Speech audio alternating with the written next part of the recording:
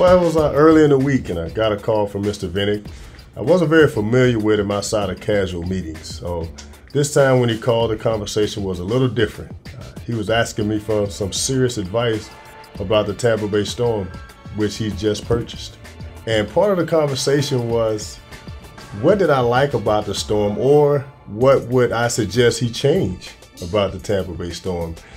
And one of the first things that I thought about and spoke to him about was the logo and the uniforms. They needed to be updated, a little bit more refreshing to celebrate, the newness of his ownership, as well as to celebrate the logo itself, bring it more up to date. So we got into talking about the arena, and then I shared my advice about, what's in the arena. The lights. If you got a new uniform, perhaps a new feel, a new look, you want people to see it. So let's brighten the lights, make it, more exciting, more of an event. But then the fans that are sitting in the seats, could they be a little bit more comfortable with those seats?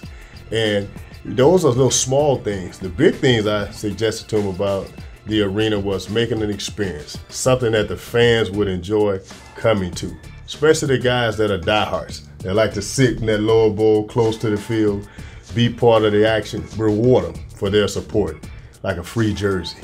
And you call them season ticket members because they're a part of your team. You give them some ownership.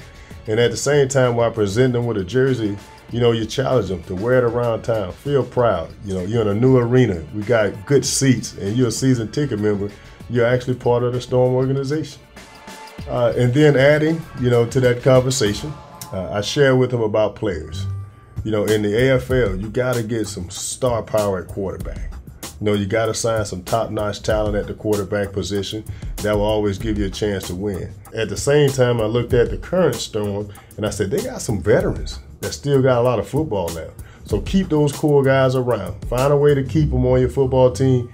Upgrade at the quarterback position, along with some other young talent, and I think you got a chance to win an AFL championship.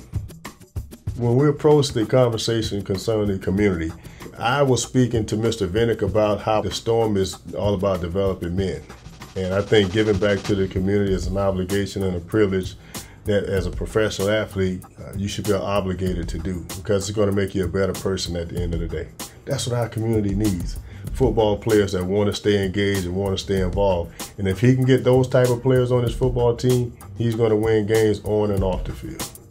At the end of the day, at the end of the conversation, he simply asked me, hey, if I made all those changes, what would you do? I said, I'd be excited. He said, well, would you be more excited if you joined us as the president? And I said, sure, I'll become your president. And the rest is history.